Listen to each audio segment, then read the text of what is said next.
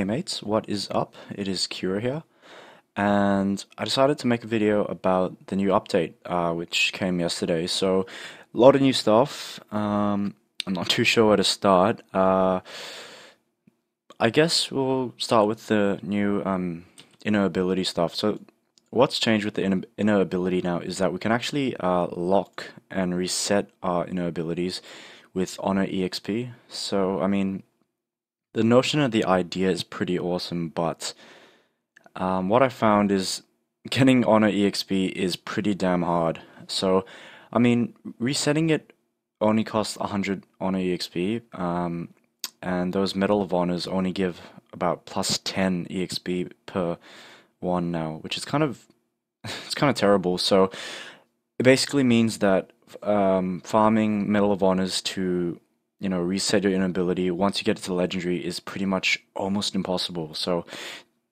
it's just really difficult. So right now I really want to lock my critical rate and go for something good on my other two lines, but the EXP is just too much. So if I lock the legendary ability, that'll cost 10k EXP. And if I want to lock this line, it's another 3k. So 13k, 13.1k EXP to lock that line. That's pretty hefty. Um, so I mean, obviously I'm not complaining that about this because I reckon this system's quite a bit better than the one we had before, but it still makes it really hard for us to actually lock this line and get something good.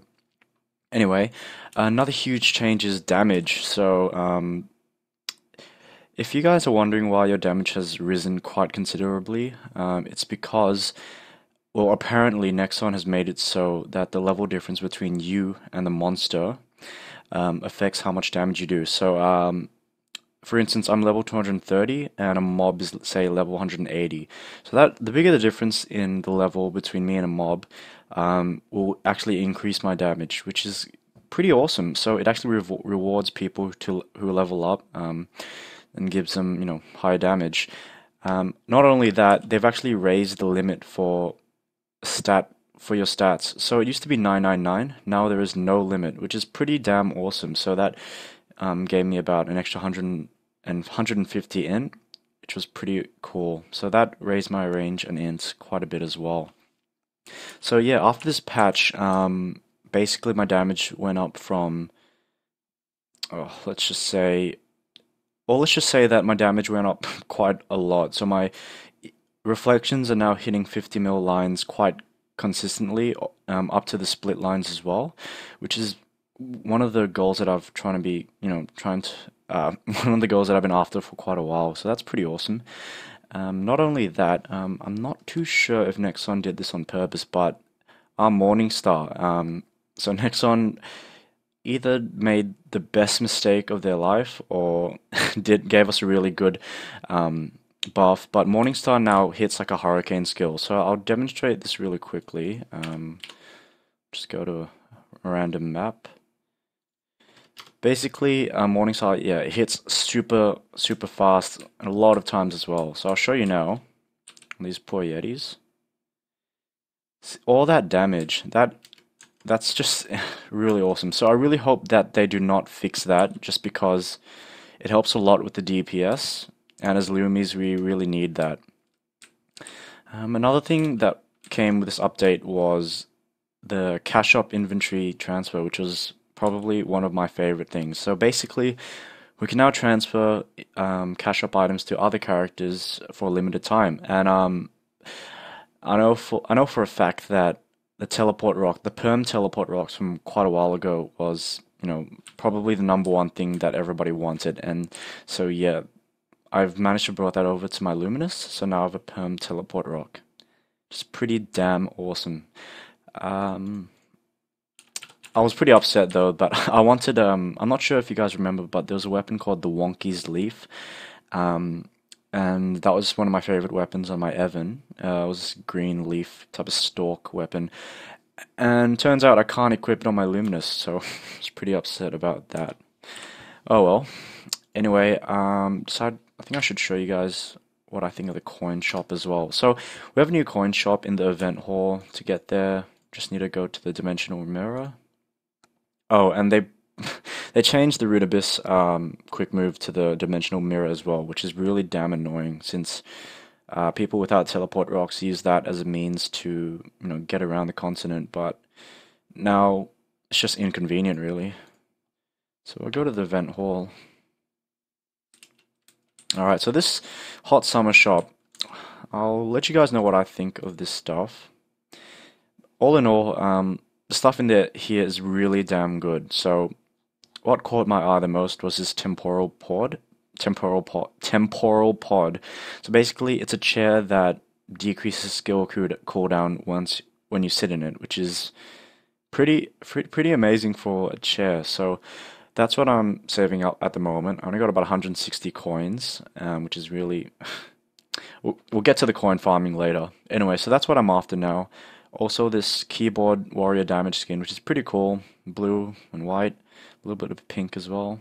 So yeah, I'm gonna be after that one. So that one and the temporal pod is what I'm after. After that, I'll be getting these slot coupons. So it's pretty cheap, 80 coins for two of these each. That increases our slots by 8 for each tab, and that's gonna help quite a bit.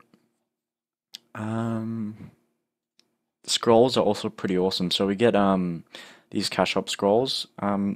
What I think that these scrolls actually aren't worth it because the amount of time farming for these coins actually is probably better to just get NX and buy the scrolls in cash shop. So we'll get to farming coins now. So this has been super annoying. Okay, so basically, you can't get boxes from Evo World anymore or Dimension PQ, so you have to go to either Hall of Honor, Warrior Grounds, one of those places.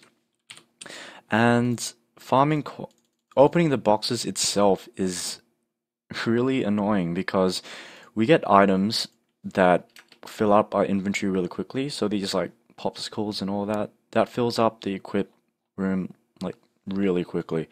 Another thing is basically once you open a box, one of these chat pop-ups will come up, and it's kind of stupid because now you can't hotkey box and just go AFK and just kind of like leave that key down. So now you actually have to every time you click it, you have to press OK or Enter, which is slows it down quite a lot. But I mean, I guess, coins weren't made to be obtained so easily, so I guess the items that we get will be a bit more, I guess, prized. But it is really annoying. And I've been farming for about, let me rephrase that. I've opened about almost 2.5 to 3k boxes, and I've only got 160 coins, so got a long way to go for that Xenon chair, but I guess it'll be worth it.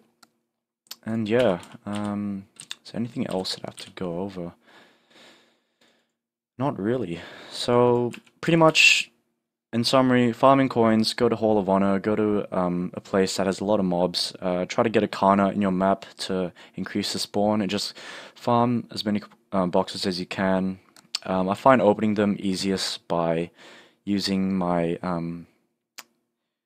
I'm not sure what it's called. It's just basically where you can press your keyboard keys and it'll click for you.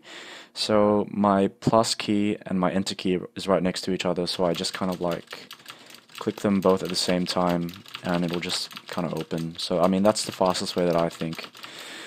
It's still really annoying though. But yeah, hope you guys are enjoying this update. I know a lot of the classes got new revamps and all that. I know dojo times are really good as well. So hope you guys like this new power that you found. And yeah, good luck finding coins, and I will see you later.